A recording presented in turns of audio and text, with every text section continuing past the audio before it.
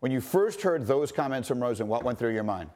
I would run and give up a first-round draft pick for that kid in a trade. If I'm a team that needed a quarterback, I would run to the Cardinals and give up my first-round pick, because right now what he's going through is really a test. It's a test, and hearing him talk, he aced that test. This is a kid who's been, football-wise, through a lot. That was a storm last year that he was in Arizona.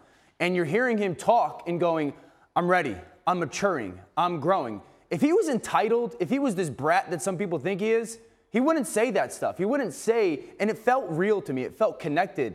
There's so much there for this kid. He is ace. I loved hearing it. I loved hearing what he said. Yeah, I think it's important that the context of his history be put into the conversation. Laura, you covered him in college, which is where all this started. For those who are not really fully aware, give a very quick synopsis of that. Yeah, I think if you go back through his career as a football player, he's been questioned at every level and has always been so talented. And you go back to his time at UCLA, there were times when he would deal with injuries. He'd be on the sideline and people would be saying, oh, maybe he's not really hurt. Maybe he's actually fine. Maybe he should be out there. Maybe he's not being tough enough for his team. He would continually get beat up. I mean, specifically, you go back to that Texas A&M game that we're seeing right here, that he led his team on a huge comeback and just got annihilated there. There were questions about that all the way through, even in last year's draft. Remember, he was upset that he had fallen as far as he did to the 10th pick in the draft. He felt like he should have been drafted higher. He felt like people still doubted him, and he's been able to, in some ways, capitalize on that, I think, with the way he's matured. And the point that we make here all the time, Dan and I, we've had good conversations about it.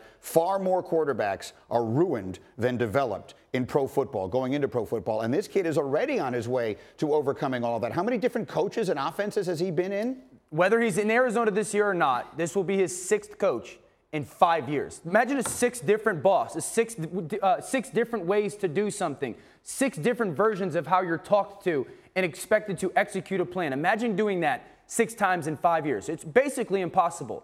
I mean, last year, he had the bottom 5 defense, a bottom 5 offensive line, and a bottom 5 run game.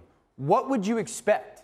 And he has, coming off last year, he has every right or opportunity to be like, last year wasn't fair to me.